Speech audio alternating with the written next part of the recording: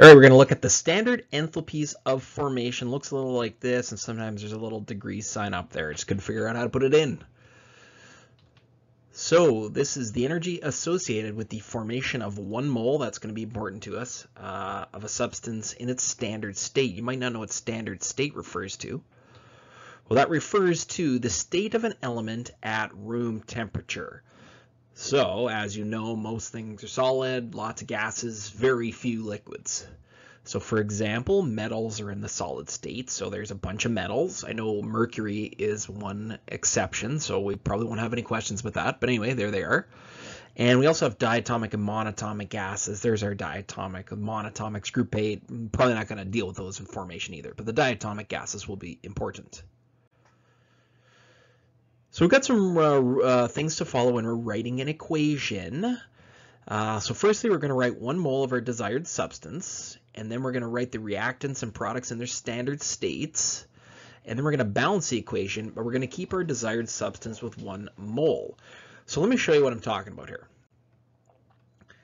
So let's say we wanted to figure out the formation of sodium chloride. Now the state of sodium chloride, I guess, I just put it in solid state because, you know, table salt, you can see it. Could be aqueous, I guess depends on the situation, but we'll just put it in a solid. So like all I want to say is essentially what's an equation here for forming this compound. It's like a little synthesis equation. So there it is. So I'm taking sodium in the solid state, putting it with chlorine gas, and there is our sodium chloride solid. So that follows the first rule. Second rule says we need to balance it. There I've gone ahead and balanced it. And then the third rule says we need to do this with respect to 1 mole of what we're trying to form. Okay, so this is what we're trying to form. Clearly, we have a 2 in front of it. So that means we're going to need to divide everything, all the coefficients here, by 2.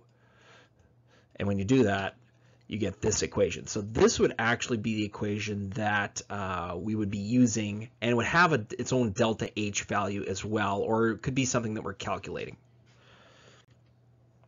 Let's try another one here. So this one is propane. So there's my carbon in its solid state plus the hydrogen gas. Propane, like in the tank in your barbecue, is in the gaseous state, so I left it there. Then you just want to go ahead and balance this one. And this one's actually finished because, again, we're after 1 mole of this substance, so then that would be done. And maybe even a little more complicated here, our phosphoric acid one. So that's a little bit bigger. We're probably not used to seeing an equation like that. I'm going to balance it. And then we have a 2 in front of our phosphoric acid, so we're going to have to divide everything here by 2, and we get that. So a couple things to consider here. Firstly is that when we have something in the standard state, it's got a formation value of 0. So that's not going to play into our future questions when we start to do some calculations here. So if you have an element in the standard state, it's got a formation of 0.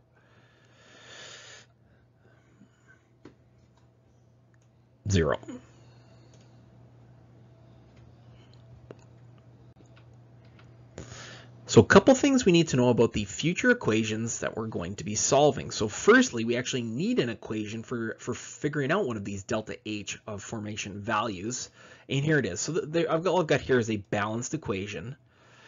And then we've got our our products minus our reactants. So there's our products, and there are the reactants. So just to follow what's going on here, is we have the coefficient, we have our compound, and this value here, as long as it's not an element, should have a value we can look up on a table.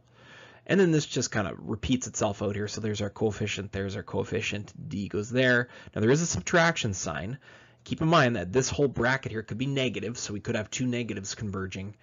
And then we just again have our coefficient, and like that. So essentially what we've got here is the reaction, if you will, is equal to our products minus our reactants. Now the other thing we need is a table of values.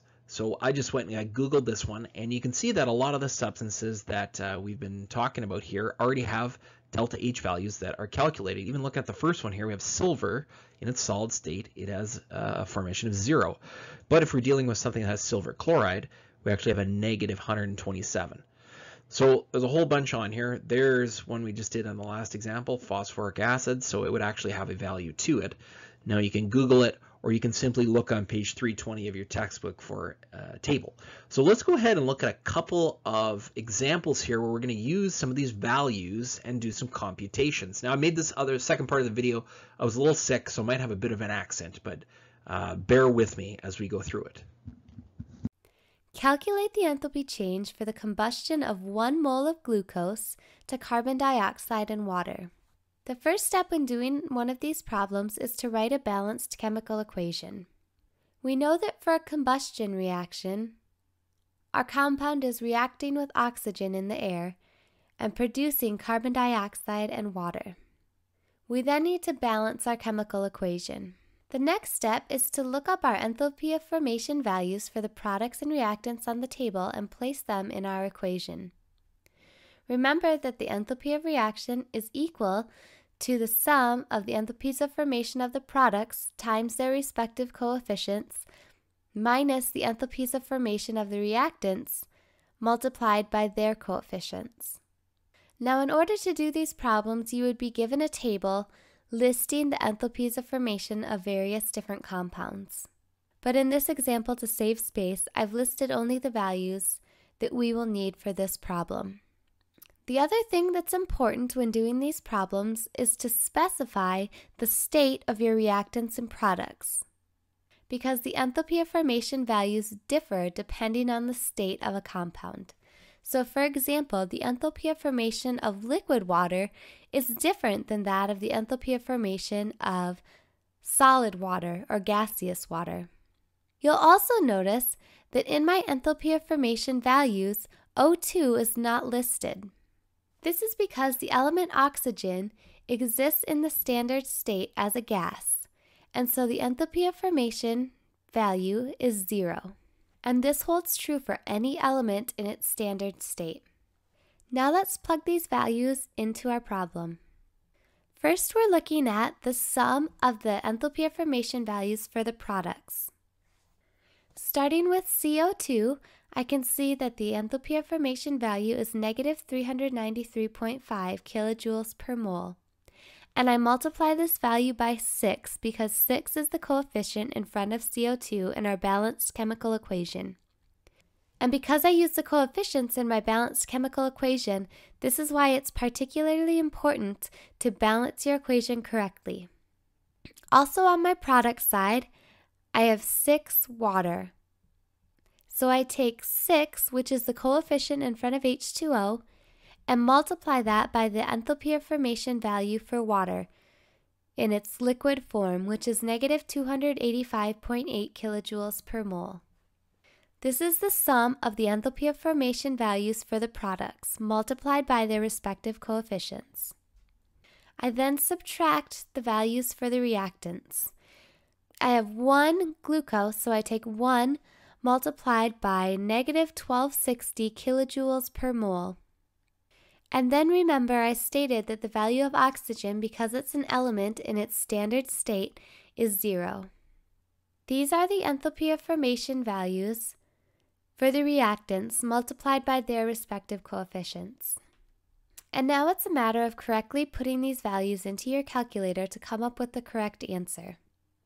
Be very careful keeping track of your negative signs and the parentheses so you come up with the right answers. And I think it's best to do these problems step by step, writing out the values you get for each part of the equation along the way. And this leaves me with an enthalpy value for the reaction of negative 2,816 kilojoules per mole. Let's look at another example. Calculate the enthalpy change for the following reaction. Ammonia plus hydrochloric acid goes to ammonium chloride. The first step is to check that you have a balanced chemical equation. And in this case, our equation is already balanced. The next step is to plug our enthalpy of formation values into our equation. So we look up the enthalpy of formation values for the products and reactants on the table. On the product side, we have 1 mole of ammonium chloride, and the delta H of formation of ammonium chloride is negative 314.4 kilojoules per mole. On the reactant side, we have 1 mole of ammonia multiplied by the delta H of formation value for ammonia, negative 46.2 kilojoules per mole. and also 1 mole of HCl as a gas, which we multiply by its delta H of formation value, negative 92.3 kilojoules per mole. We then take the sum of the values for the products multiplied by their coefficients and subtract the sum of the values for the reactants multiplied by their coefficients, and come up with the delta H of reaction equal to negative 196 kilojoules per mole.